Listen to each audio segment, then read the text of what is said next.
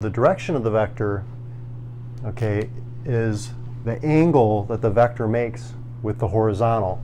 So you can see here, this is our angle, and we'll denote it by the Greek letter theta. So it's the angle with the horizontal. So you can see we have a right triangle here, and you can see that the vertical component, okay, that's the y component of the vector. The horizontal component, okay, that's the x component of the vector. You can see we have a triangle that's formed here, a right triangle. So just like we learned in trigonometry, opposite over adjacent is tangent.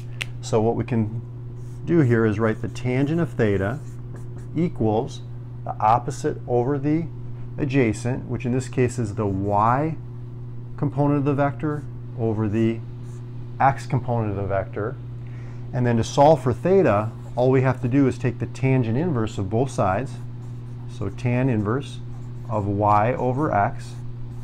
And that's going to give us the angle of our vector. So in this case, you would have theta equals tan inverse of opposite over adjacent, 4 over 3. And put that in your calculator, and that's going to be your angle of your vector.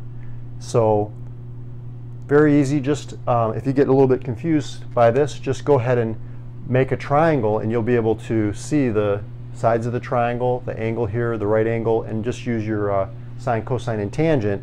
But if you want a formula, just think of the angle as the tangent inverse of the y component of the vector divided by the x component of the vector. So I'll see you in the next video.